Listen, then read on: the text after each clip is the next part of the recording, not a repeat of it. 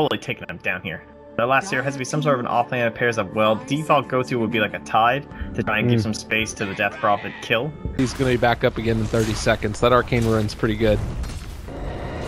Yeah, it's always had to make an adjustment here. He's going to head into that Yasha's. Oh, they didn't get it on the IO though, so... Oh my god, the damage is so immense. They're going to try and pull Aloha Dance back, and bringing down the Winter Wyvern low is going to be able to find that kill, but as you said, no Omni Slash. They're going to be able to bring him down very low, and he is going to end up falling. They've got the heal-in ward there, but man, this is just a complete and total disaster for FlipSid. They don't have anything that they need at this point in the game, and again, this is relatively speaking the weaker point in their draft. They're going to do a lot of damage to this DP, dropping low, but not dead as of yet, and suddenly Sachlo's going to go down. Again. Oh, no, more? Night Stalker, he's turning back around. It's about to be nighttime. Guess what? It's time to try and go a little bit faster, and going to chase down Vanscore here. They might just dive at tier 3 tower. This is going to be a kill. They have nothing to punish them. They're still a tier 1. Hello? VP have no care for towers or map control. Oh, gonna chase no fear, nothing, kid.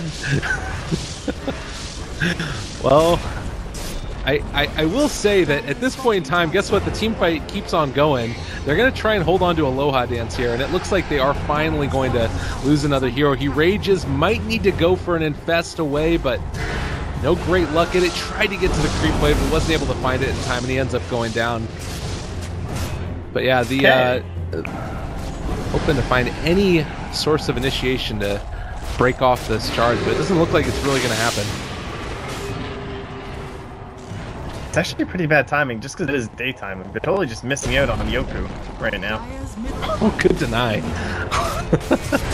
Alright, that's good stuff. Aloha Dance, pull back.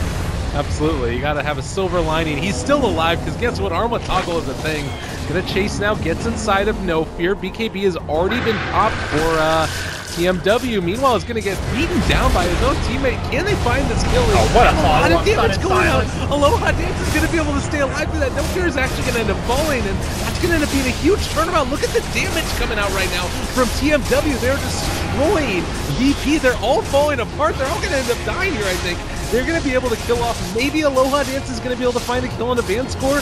All of these illusions are burning through his man. He's dropping so low, and Sidoi just trying to make his way out of here. I think that they are going to be able to find this kill. 5 heroes are dead on VP. The splash damage from Dragon Knight was all grouped up together. Find him. Looking for the Winner's Curse, possibly, if they want to go for that. Vanscore is the one that jumps into the midst of all of them, and he ends up dropping incredibly quickly. The damage is still there from TMW. You need to be a little bit careful, and there's going to be another one of those Winter's Curses just not doing the most that you would want, and it does look like they're going to start to fall again. VP are taking so much damage, and nobody from FlipSid is really dropping at all. Sidoi is still very tanky. TMW starting to drop low. He is going to end up going down, and a really nice cold embrace. They're going to keep G alive for the moment. It looks like they are going to be able to make it happen now. 4 dead for FlipSid. I thought it was going well, but it just didn't end up being enough, and this is going to be a lane of racks at the very least. My goodness. Man, I think in a lot of games, like the big ultimates and the stuns and the chronos and everything, it's really easy to see how much people are contributing, but this game, the silences from G have been so insane on point, and as well from No Fear too, although he did end up going down in this fight. Like, he has just been, the kicks coming with the big silences, just always controlling so many aspects of the side of FlipSid. And you look at the spells that they need to get off, like the spin from the Juggernaut, he never wants to buy a BKB, and he's like pop his Manta, and he pops Manta and he just gets silenced again. Like Yoku all on top of that, not even just this AoE that's coming out too, like his individual silences that last for the full 8 seconds at this point. I'm still gonna say that like VP, it's very hard to throw from this position, but it's certainly not impossible. Yoku is gonna get scouted there, and they're going to be able to take him down. This is definitely the way to start it if you're going to make it happen at all. Why do you say these things, Lyrical? Oh my god, they're going to pull him back in. The Omni Slash down. It's going to keep Aloha Dance alive, though. Really nice cold embrace. Fine for the moment. Pet move dropping low. They have the Magnetize onto 3 and gonna be able to reapply it, doing lots of damage. TMW is gonna end up dropping as you do have Zenoy on top of him. That newly bought Scotty just up in his grill. Vanscore dropping low is gonna end up falling, and that's gonna be the Aegis going down in just a second as well. If they're capable of finding the catch, the kill, is it gonna be there? I think that it is. The ghosts are just too much damage. Buyback for the Batrider, but I don't think that they're gonna be able to stop this from happening. They get the silence, he pops the Manta, but is gonna fall. Alright, there we go. That's back into serious business. And take that fight with perfect execution. Yeah, that buyback, it was really close to the Jug, actually.